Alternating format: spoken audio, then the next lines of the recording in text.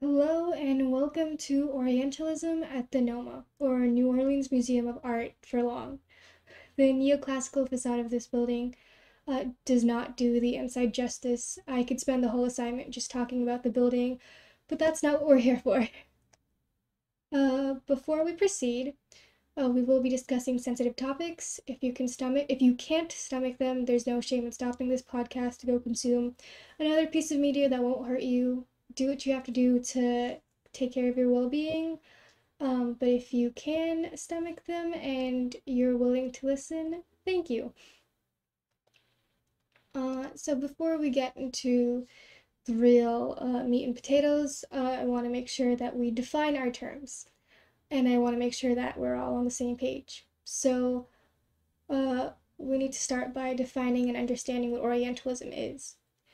Orientalism is usually it's a genre of media in which it could be art, it can be dance, it can be music, it could be movies.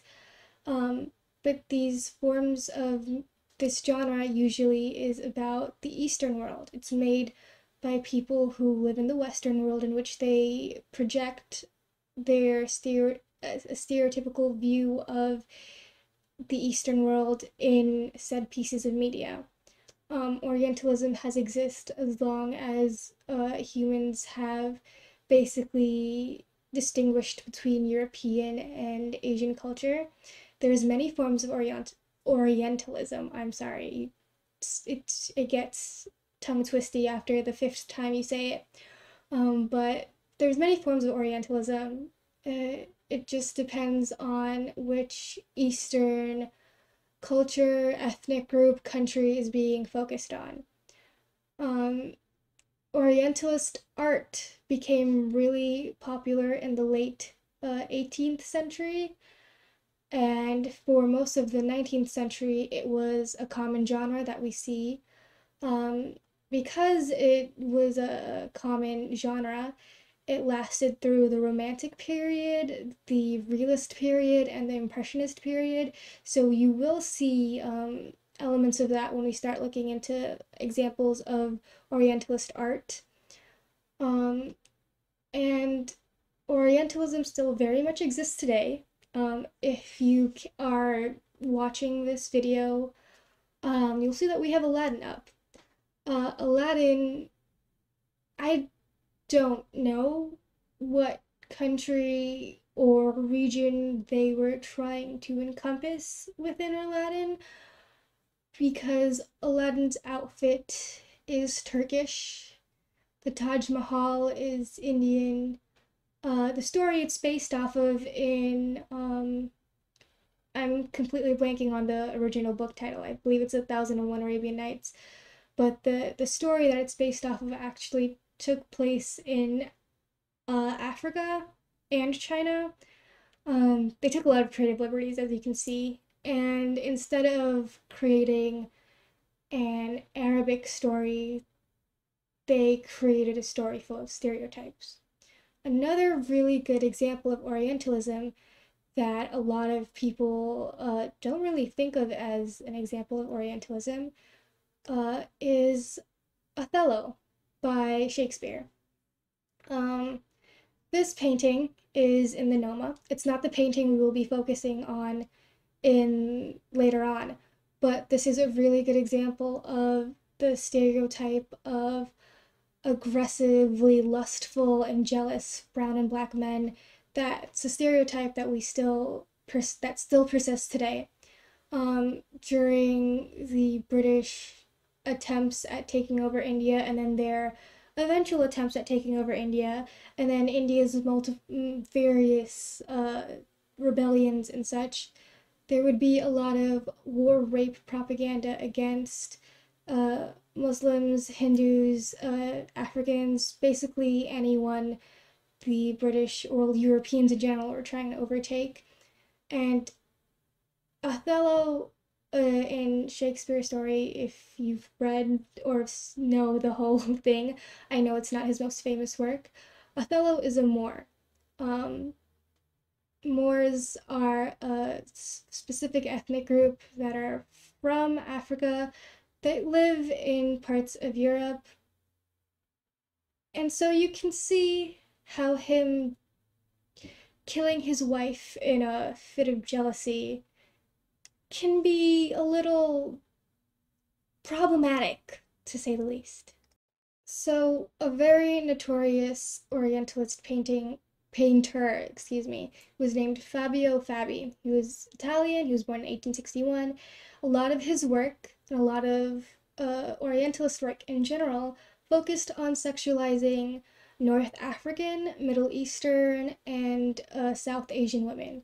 Fabio Fabi, he really focused on North Africa, especially Algeria and Algerian women. In a lot of these paintings, you can see that the woman is the object of the painting. She's not depicted as a person, she's depicted as an object for sale, an object for uh, others to consume, and not a person, which is also a stereotype about the Middle East that we still endure today. There are many other artists from all over Europe that did this too. So it wasn't just Fabio Fabi, he's just a really notable one.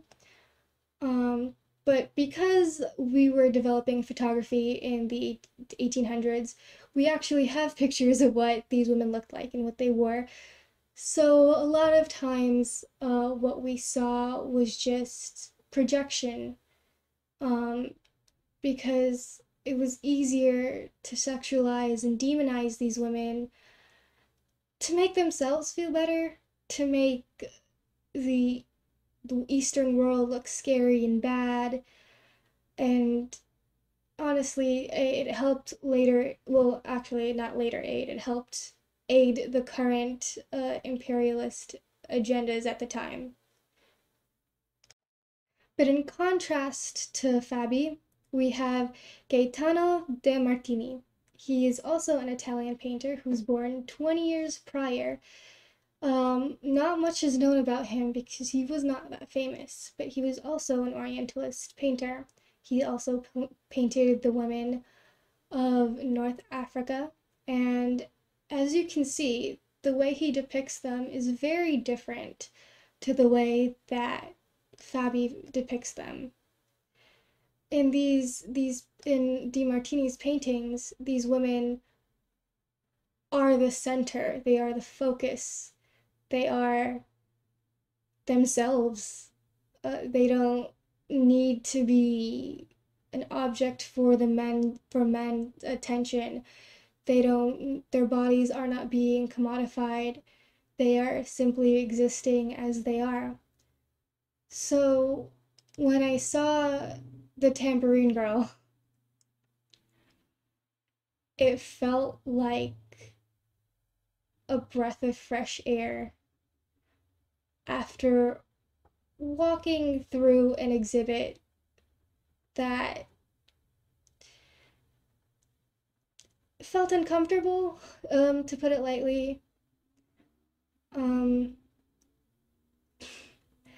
the Tambourine Girl stands out to me so much, especially in comparison, because there's no need for this hustle and bustle of color. Uh, she stands out because he wants her to. He wants her to be the object of your affection, not the object of your consumption.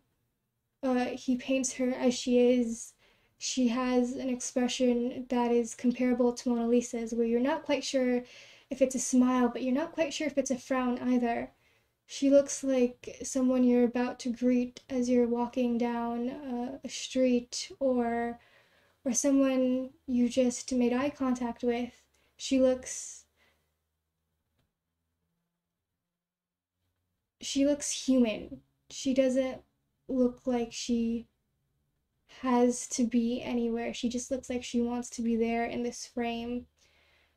She looks like she wants to stare back at you instead of doing whatever activities that were being done in the other paintings. The color is something that absolutely adore in this painting because it's very monochrome, as I've touched on earlier. There's mostly browns and some cool blues and greens. Um, there's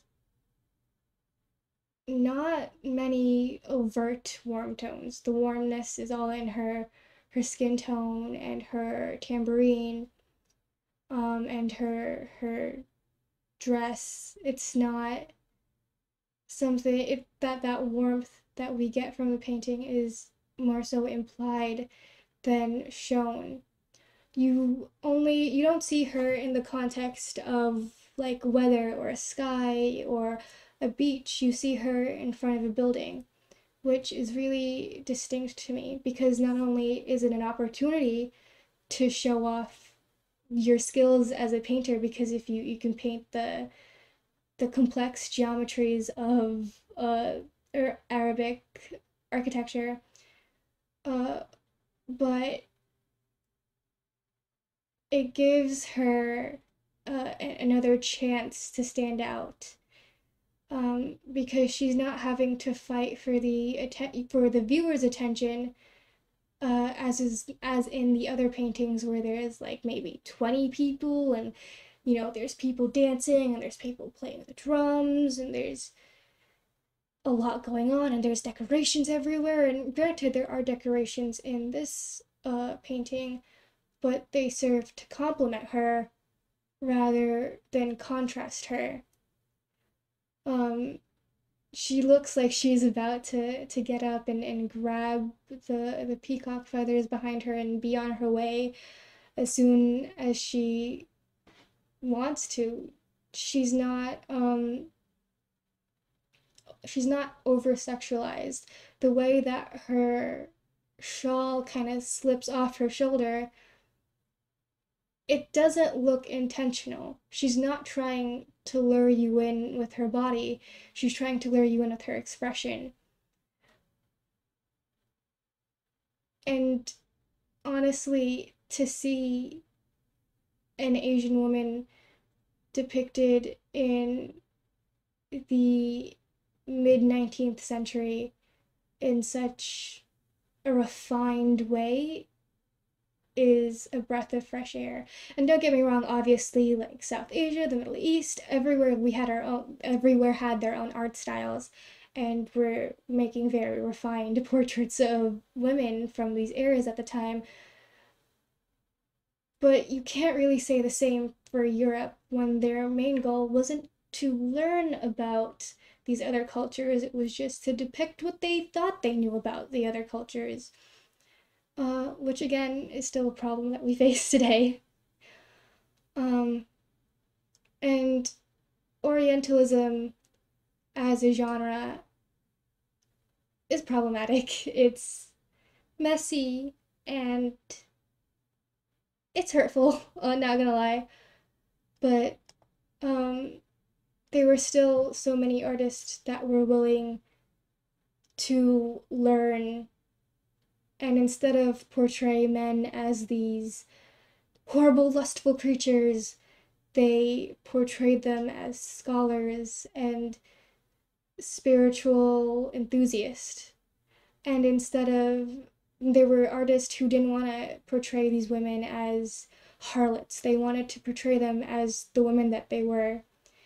And it's such a sense of relief that even though we live in times where there were times where, well, this is a debatable topic, but in times where we see race and racism being something that people are not interested in learning about, because a lot of people like to say they want to learn about other cultures, but you have to really be open-minded when you do that, especially when it comes to history, because we have our own perspectives from our own cultures that we grew up in, and our own time periods that we grew up in that will make us feel uncomfortable when we try to examine other people's and our past and whatnot. So to know that they were people who were still willing to look over the stereotypes at a time where it seemed like the stereotype dominated is very relieving. Um, I love this painting so much. It is now my wallpaper on my phone. Um, I don't have enough words or enough time to explain uh, all of the things this painting makes me feel. Um, but the best way I can put it is it feels like looking into a mirror into the past. And it's always very comforting, but also very scary that as humans, we've always been this way. We've always been problematic and messy and kind and open minded or closed minded. And it's fun sometimes, like right now, when I look at this painting. But when I look at the others, it's not so fun. So thank you for listening. Honestly, if I have time later this week, I might just record a whole podcast on the architecture of the New Orleans Museum of Art. Thank you for listening.